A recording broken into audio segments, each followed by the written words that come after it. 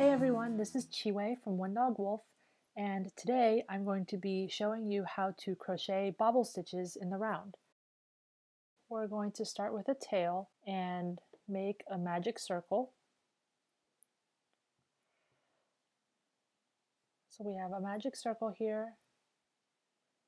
I'm going to kind of make this circle a little bit smaller, and I'm going to work 6 single crochets into this magic circle.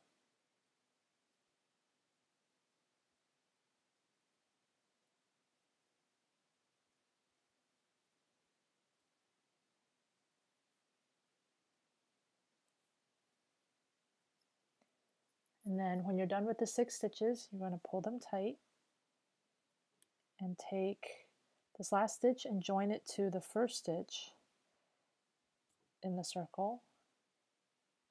And you're going to, and then finish it off with a slip stitch. So we've joined our circle here. Make a chain stitch. Now for round 2, you have 6 stitches around. You're going to work a single crochet and a bobble stitch in each stitch around. Okay, so the first thing we'll do here is make our single crochet. Oops. And then in the same stitch, we're going to work the bobble stitch, which is 4 incomplete double crochets. So this is halfway through a double crochet. To finish, we would yarn over and pull through these 2 loops, but we're not going to do that. We're going to yarn over and start another double crochet. Okay, so that's 2.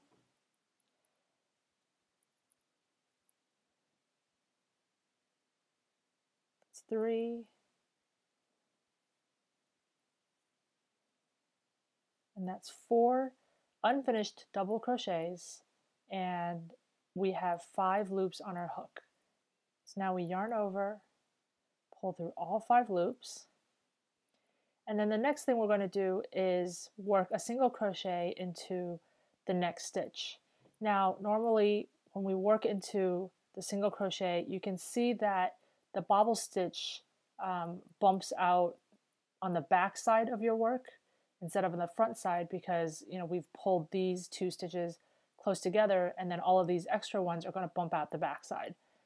And that's okay if you understand that in order to see the bobbles, you're going to be looking at the back side of all of your other stitches as well. For my project, I want to see the bobble on the front side. So what I'm going to do is give myself a little bit extra slack here, like this is going to be a really big stitch, and then I'm going to insert my hook into this next stitch, pull up a loop, but instead of letting the hook be on the front, in front of the bobble stitch, I'm going to kind of push my hook to the back, and that forces this bobble, it forces this bobble to push out the other way, so that my single crochet is going to be in the back of the bobble stitch, which forces the bobble to come out in the front. Okay, so now these 2 stitches are really big. I'm going to tighten them down, and I'm going to finish off my single crochet, and again tighten those stitches down. And then we follow the same pattern. You work a bobble in the same stitch as your single crochet.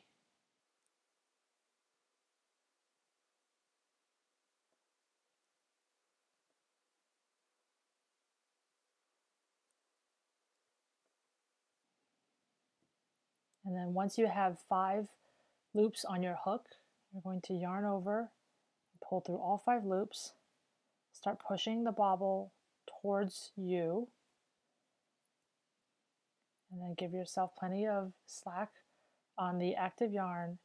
Insert your hook into the next stitch to make your single crochet, but flip it over to the back side of the bobble, and then tighten the stitches down. And then finish off your single crochet. Again, you can tighten that down as well.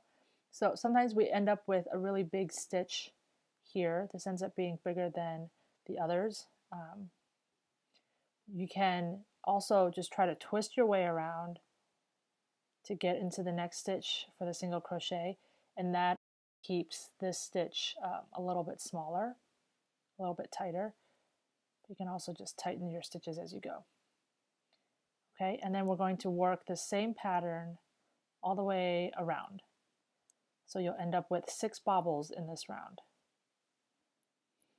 And then here you're going to slip stitch into the first single crochet in the round, which is right here.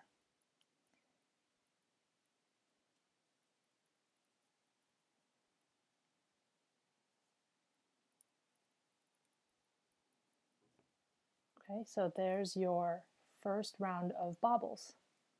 Now on this second round, we're going to make a round of just single crochet stitches, because if you look, all the stitches are kind of folded in on themselves, and we want to double the number of stitches here so we can kind of flatten that out. So we're going to chain 1, and then we're going to work into each of these stitches twice. So 2 single crochets in each of the stitches around. Now we finished the second round of just single crochets, and we'll slip stitch into the first stitch of the the first stitch of the round and join with a slip stitch. And then chain 1. And now we're ready to make our second round of bobbles. For this round, we're going to work a single crochet into the same stitch as the join, and then we're going to spread out the bobbles a little bit. We're going to work the bobbles into the next stitch, but then at the end the single crochet will go into the following stitch. So we're not going to work a single crochet and a bobble into the same stitch anymore. We're going to spread them out. So this first bobble goes into the next stitch,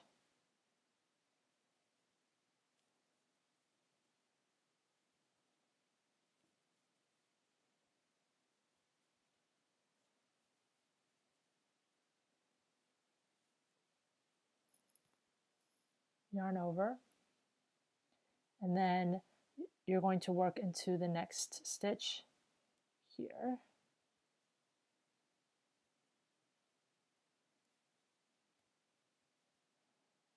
And then instead of working the bobble into that same stitch as the single crochet, we're going to work into the next one.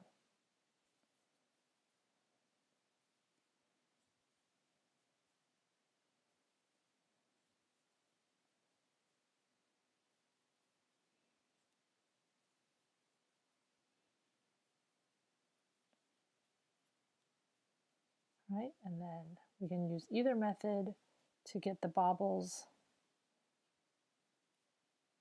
to the side that we want. Now obviously if you don't care about having the bobbles on the front side, then this step becomes a lot easier. You just have to work a single crochet and then just let the bobbles bump out on the back. But this way I can have the bobbles on the front. So now you just follow the same pattern all the way around to the beginning, where you'll join with the first single crochet with a slip stitch. Right now I am on the last stitch of this round. I'm finishing up a bobble. As you can see, I have 5 loops on my hook. I'm going to yarn over and pull through all 5, and I'm not going to make the next single crochet because that was the last stitch of the round. So I'm going to look for my first single crochet,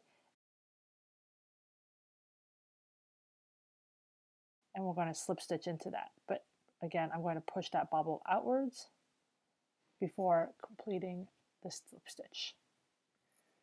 And that was the second round of bobbles. So if we think about the math a little bit, so that you know how to keep increasing, the first round was 6 stitches into the magic circle, and then the first round of bobbles we doubled that up to 12, and then for the round of single crochets afterwards, the one in between the 2 bobbles, we worked 2 single crochet stitches into every stitch. So that increased our stitch count to 24. And then this round of bobbles actually kept the stitch count at 24 because we worked a single crochet into one and then a bobble stitch into the next one. For the next round, we're going to work single crochets around again, but we have to increase because the diameter of the circle is increasing. So we're going to be increasing by 12 stitches. So if we had 24 stitches here, our next round is going to be 36, which means for every 2 stitches, we want to increase to 3. So we're going to work a single crochet and then an increase in the next stitch. And then we'll do a single crochet and an increase, a single crochet and an increase all the way around. And that will take us up to 36 stitches. And then following that, the next round of bobbles will then stay at 36 stitches. Okay, so I'm going to work my round of single crochets. So that was 1 single crochet, and then I'm going to work an increase, which means to do 2 single crochets in the same stitch. And we're going to continue this way around. Here you can see I have started my next round. I worked 36 stitches of single crochet into the round immediately following the bobbles, and then my next round of bobbles is going to keep the same number of stitches, which is 36 around. 36 divided by 2 is 18, which means we're going to have 18 pairs of single crochet plus bobble stitch. And I wanted to take a moment to kind of show you what a choice that you can make. At the beginning of the round, if we decide to start the round the same way as we did all the others, with a single crochet in the same stitch as the join, and then made a bobble stitch in the next one, then a single crochet, then a bobble, you end up with this sort of configuration where the bobbles are nestled in and they're kind of staggered in with each other. Now, if you wanted to make it look different, you could always start off with a bobble and then a single crochet so that your pairs are bobble, single, bobble, single. And I worked 2 bobbles here to kind of show you if you worked it that way, then your bobble stitches will tend to be on top of each other versus sort of being staggered in like a cluster. At the beginning of the round, you can choose to either start with a single crochet or to start with a bobble stitch, and you'll come up with slightly different bobble layouts both ways. Now there is this hole in the center, and that was the magic circle.